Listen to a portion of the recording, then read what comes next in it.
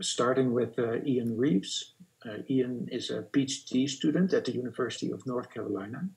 He also won this year the Savitsky Student Modeler Award, so a big applause, which is kind of weird in this virtual environment. Ian has a strong numerical background in modeling coastal systems, and today he will present how seagrass dynamics impact the coupled long-term evolution of barrier, marsh, and bay systems. So let's see if we can get Ian's screen up there. There we go. Perfect. Thank you. Go ahead, Ian. There, are you seeing the slide now? Yes, got your slide, and we can hear you. Thank you. So I'm excited to share with you this project of mine that investigates the ways in which seagrass impacts the evolution of Barrier Island coastal systems with a new coupled model of mine. And this new model uses parameterizations developed with data from the Virginia Coast Reserve Long-Term Ecological Research Site, which is where this picture of a back barrier marsh and bay comes from. So barrier marsh bay systems consist of a barrier island separated from mainland by salt marsh and a shallow bay. And they're especially valuable both economically and ecologically, being often heavily populated, some of the most productive and diverse ecosystems known. But the low relief of these landforms often results in a very dynamic system that is vulnerable to sea level rise, changes in sediment supply, and storms. So barrier islands and salt marshes are naturally resilient environments. So in response to sea level rise, barrier islands tend to migrate upward and landward to maintain their subaerial exposure. And this is done through the process of overwash, where sediment eroded from the shore base and beach is transported landward over the dune crest during storms.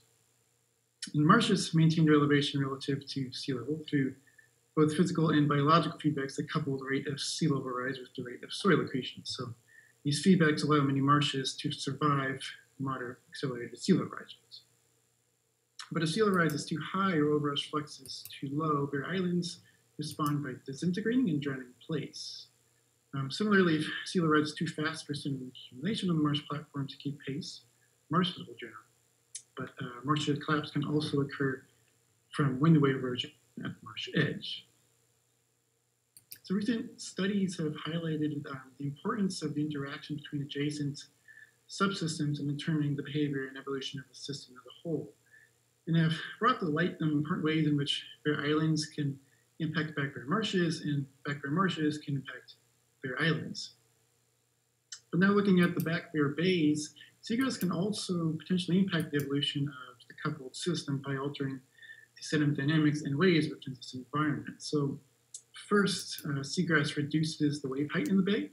So therefore it reduces the wave energy reaching the marsh edge and shorelines. And additionally, seagrass attenuates the wave and current shear stresses acting on the sediment bed. So this reduces resuspension and enhances deposition of fine sediments. And this occurs both within the meadow itself, but also in the surrounding bare areas of the bay.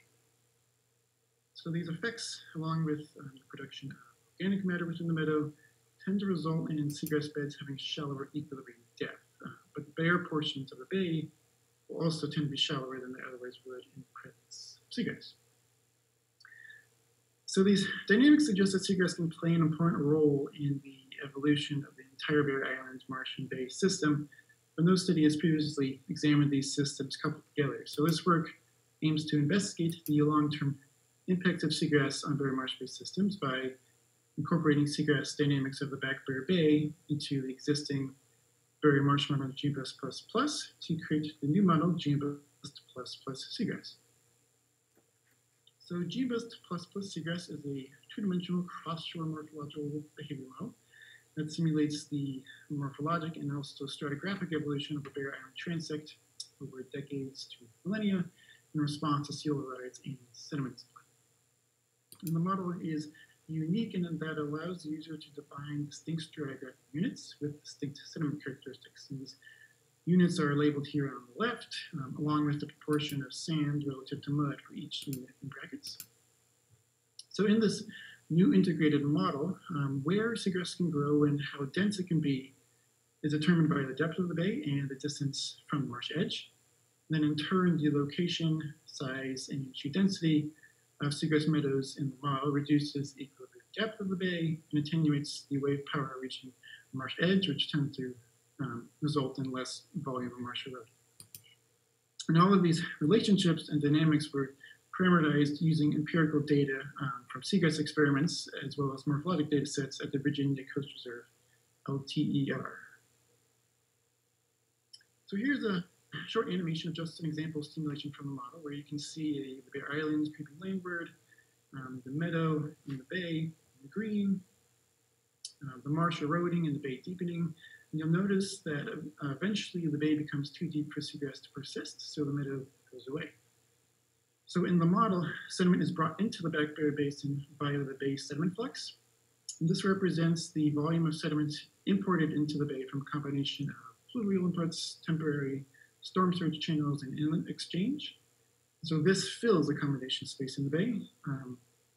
Sediment can be lost from the Back Bay Basin via the export flux, which is the fixed percentage of suspended sediment that's eroded from the bottom and marsh edge that is lost from the back barrier to represent inlet sediment export with the open ocean. So sediment eroded and lost creates a accommodation space within the bay. And so it's this competition between back barrier space being created versus space being filled that determines whether or how much a marsh will prograde or not. And so after developing GBUS++ seagrass, I ran 3 sets of experiments to look at the impacts of seagrass on both the adjacent marsh and the non-adjacent Bear Island. And so this first set of experiments looks at the effects of seagrass on marsh width. So here I ran simulations with and without seagrass at 48 combinations of relative sea level rise, increasing on the x-axis, and base sediment flux, increasing on the y-axis. I then calculated the difference in the final width at the end of each simulation between the corresponding seagrass and no seagrass pairs at each location across the parameter space, and this is represented by the coloring, where red means the marsh was narrower with seagrass, and blue means the marsh was wider with seagrass. Then the marshes prograding in the simulations above the diagonal line and are eroding in the simulations below the diagonal line. And then lastly, I ran this exact parameter space with 3 different export flux values. So 0, meaning all sediment was conserved within the back barrier basin, which I've shown here, as well as 15% and 25%. So for prograding marshes, I found that in all cases, the marsh is wider with seagrass. So therefore, seagrass enhances marsh progradation. And this is intuitive because, as I mentioned before, seagrass tends to decrease the volume of marsh eroded by attenuating waves. For eroding marshes, where some of the suspended sediment in the back barrier is exported to the ocean, the marsh is also wider with seagrass, so therefore seagrass reduces erosion in this case. But for eroding marshes where all sediment is conserved within the back barrier, I find the seagrass tends to do the opposite and surprisingly enhances erosion. So the question is, why does seagrass tend to reduce marsh edge erosion when some sediment is exported from the bay, but increase marsh edge erosion when export is negligible? Well, seagrass reduces the volume of marsh eroded by attenuating waves, but there are other less intuitive mechanisms that drive the patterns observed here. So first, as the marsh expands further into the bay, the seagrass meadow tends to shrink because the encroaching marsh reduces available seagrass habitat. And the sediment that's eroded from the edges of the shrinking seagrass meadow is then able to be transported to the marsh, resulting in further marsh progradation and further seagrass loss. So this is a positive feedback. In the reverse case, an expanding seagrass meadow coupled to a receding marsh can sequester sediment that would otherwise be delivered to the marsh and thereby increase marsh erosion.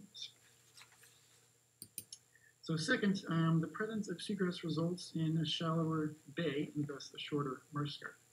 So all other things being equal, a shorter marsh scarp requires more lateral marsh erosion than a taller marsh scarp for every unit volume of sediment eroded. So considering this hypothetical case here, where the marsh scarp with seagrass is half of the scarp without seagrass, In order to erode a volume of V, the marsh has to erode laterally twice as far in the presence of seagrass. And so the reverse is also true, where a shorter marsh scarp will tend to prograde more under this same principle. So of the three mechanisms that I've discussed, only, so that's less marsh volume eroded, meadow sequestration of sediment in shallow equilibrium depth, only the reduction in the volume of marsh eroded decreases lateral erosion rates, whereas the other mechanisms tend to increase lateral erosion rates. So when all sediment is conserved within the backbed, the ability of seagrass to reduce the volume of marsh sediment eroded becomes basically inconsequential, because most of the sediment eroded will just go back to marsh eventually. So under these conditions, the other mechanisms that tend to increase erosion rates control the evolution of the marsh.